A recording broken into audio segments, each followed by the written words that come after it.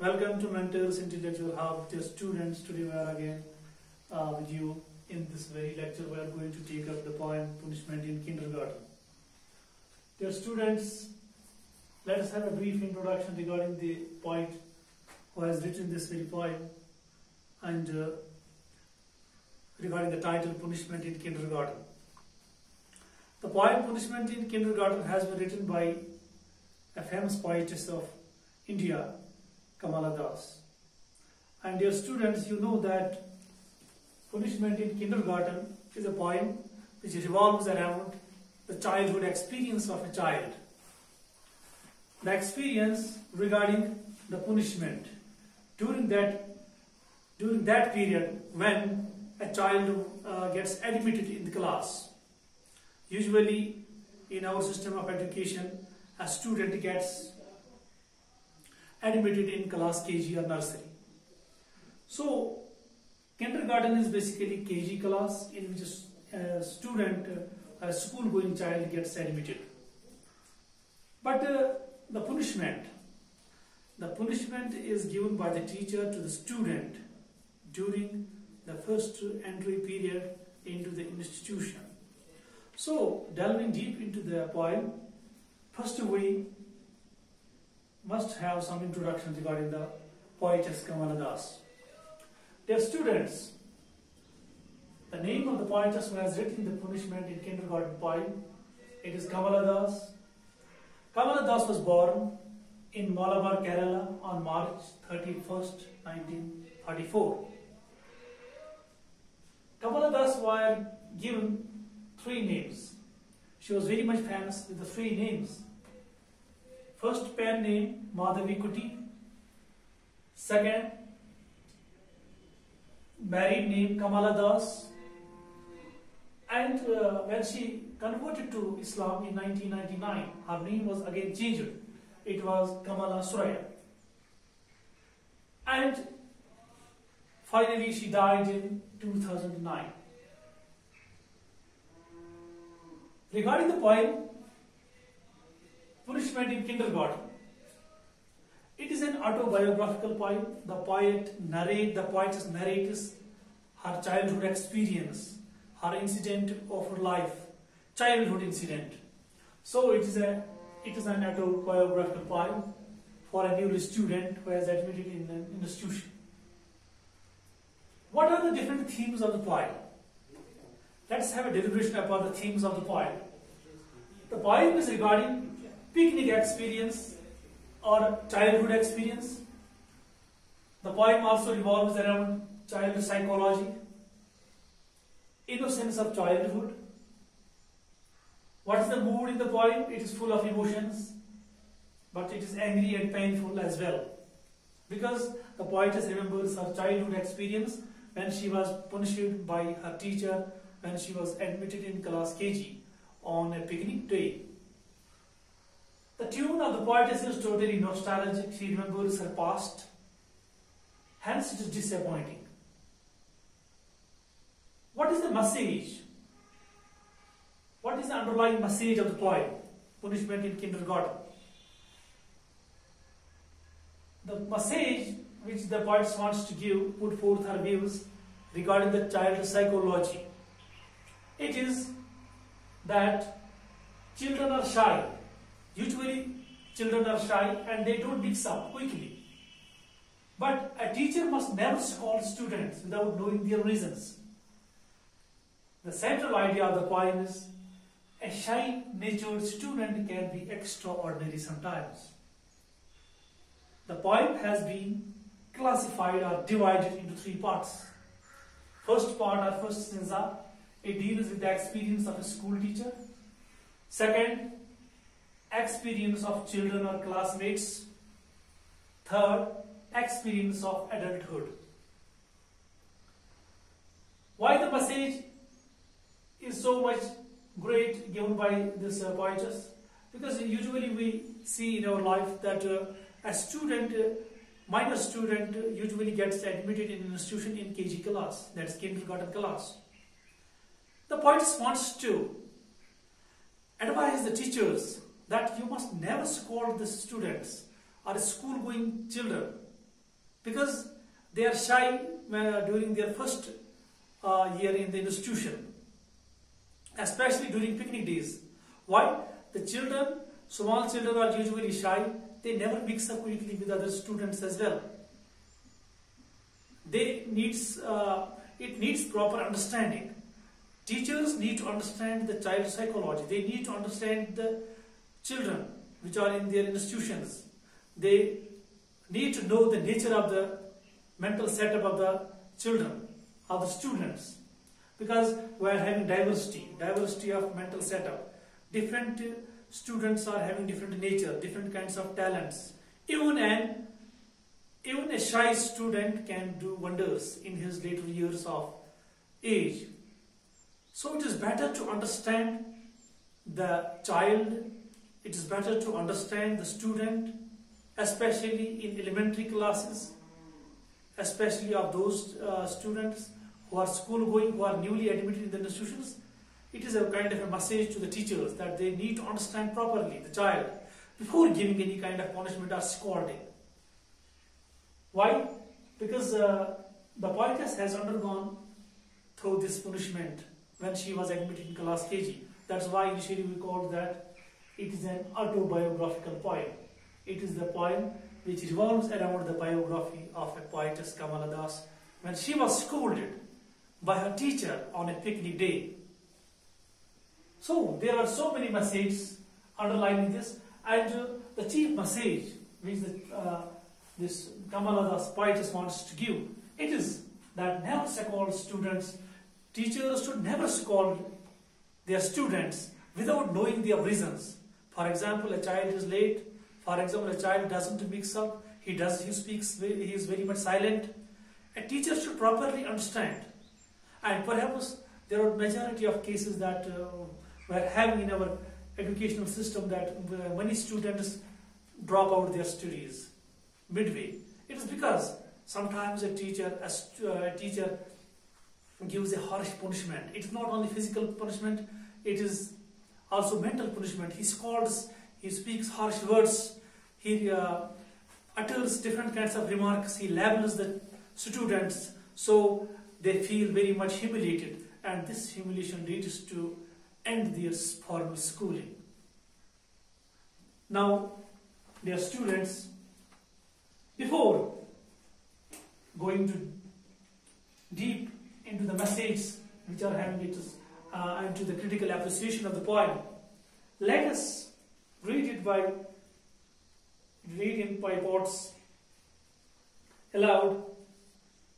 Today the world is little more my own. No need to remember the pain. A blue-frocked woman cursed, throwing words at me like pots and pans, to drain that honey-colored day of peace. Why don't you join the others? What a peculiar child you are. Here, in this very pot, in this very stanza, the Kamala Das, the poetess, shares the experience of her school teacher. But it is irony that the school teacher of that very poetess Kamala Das, was also a woman. It was expected she would have known her very closely, very minutely she would have checked her. But the chief irony is that it was also a woman who put this Kamala Das under strict punishment. The first part deals with experience of school teacher. In this very part, the poetess highlights the nature, the exact words, she remembers the exact words and the punishment of her school teacher by giving a visual imagery, because the poem is also full of imageries and similes and metaphors. A blue frog, today the world is little more my own. Here the poetess talks with confidence that now world is under my control. It is totally under my control. Though little, but yet it is under my control. She talks with confidence. No need to remember the pen. She gives the answer of his own question, which is revolving in her mind. Why? I don't need to remember the pen. There is now no need. It has gone. It is the talk of the past now. A blue-frocked woman cast. The woman who who used to teach her during her school days when she was in class KG. She used to put on blue frock. This means the poetess still remembers the outlook of the teacher who used to taught her in her elementary class. Throwing words at me like pots and pans drained. She scolded. She used to scold the poetess during that very period. Very harsh treatment she used to give her. Like me, pots and pans, especially we use this imagery when we talk of a poor situation. To drain that honey-colored day of peace. Childhood is combined with peace. One is totally absorbed in his own life. He has no responsibilities. So, she would have enjoyed a lot during that very time, but it was her teacher who scolded her very badly. This led to the drain of the exhaustion of her energy, exhaustion of her peace. This derailed the peace of her company, of her schooling, or of her childhood. What were the words which the blue frock and which her teacher asked her? Why don't you join others? What a peculiar child you are. Her words are, why don't you mingle with others? Why don't you mix up with other children? Why are you alone?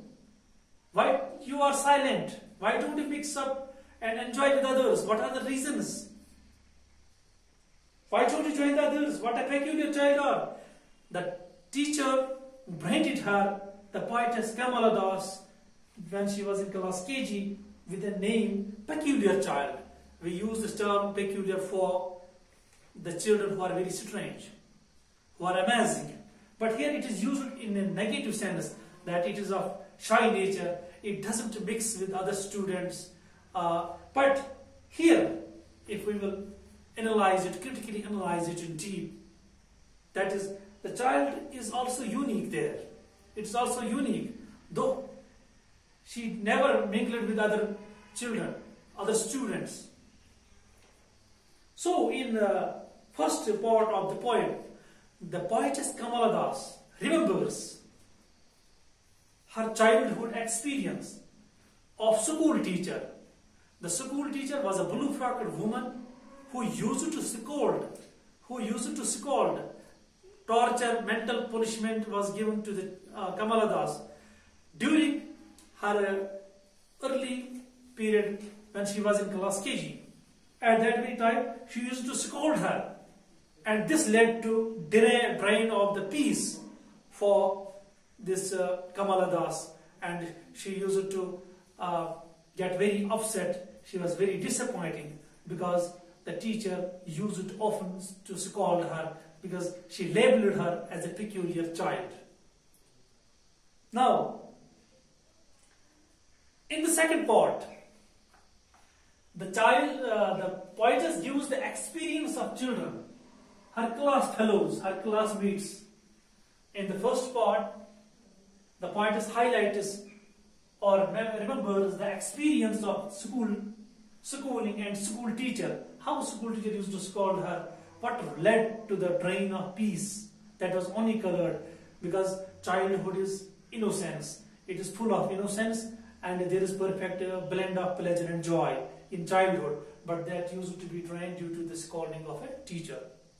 And the second part, we are having the experience of children and classmates. What is the nature? The poetess highlights, depicts the nature of the classmates, students. So let's take it. On the lawn, in clusters sat my schoolmates sipping sugar cane. They turned and laughed. Children are funny things. They laugh in mirth at others' tears. I buried my face in sun-warmed hedge and smelled the flowers and the pain. On the lawn, now in this very para there is experience of children, students. What are they? Children usually, it is in their nature, whenever a child is scolded or beaten, other class fellows or other his friends, they usually get a pleasure out of this. they usually laugh when others weep. So on the lawn, just in a park, in a cluster sat my schoolmates sipping sugar cane. In the park, when the children were on a picnic day, they were assembled in a small patch of park. They were sipping sugar cane. They were sipping sugar cane, just were sipping different kinds of cold drinks. That means they were in clusters, refers to the children assembled in groups inside the park. Sipping sugar cane, they turned and laughed. When they saw that the school teacher scolded Kamala Das poetess, they turned around and laughed. They laughed towards the Kamala Das as she was scolded by her teacher, by branding her a strange and a peculiar child. Here, the poetess answers also the nature of these school-going children, that children are funny things. They laugh in mirth of others' tears. It is in the nature of the students, it is in the nature of the children that they usually laugh on when other children are in tears, when they are weeping or they are beaten. They usually laugh. This is the answer given by Kamala Das by herself. Why they were laughing? Because Kamala Das was scolded by her teacher by labeling him, by branding him a peculiar child, as she was not mixing up with other children during a picnic day. They laugh in mirth at others' tears. Children usually laugh when they see other students are beaten up, they are punished for their wrongdoings or for other things. I buried my face in the sun-warmed hedge and smelled the flowers and the pan. Here the poetess depicts her own personal situation, the mental trauma she was undergoing during that very time. What happened? With the shame, she turned her and looked towards the bush, and just she rested outside on the backside of the hedge. Hedge refers to a bush-like tree, small. I buried my face. She turned her face towards that bush. In the sun-warmed hedge, the sun was dazzling with its brightness. And so were the flowers and the pan. Both things it is a juxtaposition there. She felt both things. Flowers, she also smelled the flowers, but there was pain inside her mind, inside her soul, because she was scolded by her teacher when they were on picnic day. And this led to the drain of the peace she would have enjoyed very much during the picnic day. As we usually know that whenever the school is on picnic or children go to picnic, they usually enjoy a lot. They do naughty things. But it is absolutely wrong and false on the part of teacher that even during the picnic, the teacher scolds the poetess and labels her as a peculiar child. But we must not forget, a shy-natured student can be extraordinary. So there is dire need a teacher should understand the child's psychology, and particularly at elementary level. Otherwise the child will get dropped out from the formal schooling. And I think there are so many keys regarding this. So at the last we will discuss regarding these things. So in the second part of this point, it is the experience full of classmates, children. Children are funny things. They usually laugh when others weep. These are the words, this is the experience gained by Kamala Das during her period of when she was in KG class, and during that period she was scolded by a teacher. Now the last and concluding part of this. The words are muffled now. The laughing face is only a blur. The years have slipped long, stopping briefly at beloved halls and moving sadly on. My mind has found a little peace. No need to remember that picnic day when I lay hidden by a hedge watching the steel white sun standing lonely in the sky. The words are muffled now. The words are blurred now. They are dim, they are covered. I never remember them. Muffled here refers to covering of thoughts. Sometimes in our life there are so many incidents which they are muffled. That means though we know them, they are in our memory lane, but we never share these things with others because life is always going on. It's always on its wings. The laughing face is only a blur. Those very students who laughed towards Kamala Das, towards the poetess, when she was badly scolded by her teacher. Now, this time when she is adult, because this is the experience of adulthood. Third part deals with the experience of adulthood. Now she hardly remembers the faces of those very students, the names of those very students. And the words too are muffled. Words here refers that I don't know the exact words of the teacher which she uttered when she scolded me on a picnic day. The years have slipped along. This means the words have quickly spread. They have quickly now passed. Stopping briefly, but the life sometimes moves ahead, sometimes it stops briefly. Where on those very instances where we like to enjoy, which are very favorite memories of our life. At beloved hearts and moving sadly on. But it is a mixture. Life is here. The poetess wants to analyze the life in its totality. At beloved hearts and moving sadly on, my mind has found my adult peace. The life has keeping going on, and now I am matured adult, full of wisdom. I don't need to memorize those very bad incidents of my life. Here the poet also wants to give the message that despite different and difficulties, life always goes on. No need to remember that picnic day when I lay hidden in my head, watching the street white sun, staring lonely in the sky. Now there is no need. I don't want to remember that very picnic day which gave me an unfortunate experience of a school teacher when I was scolded by the teacher and I was very much frightened, and thus I lay hidden towards the hedge, towards the bush, and was standing lonely in the dazzling sunlight. So, at the last, there is a message. What the message is in the poem?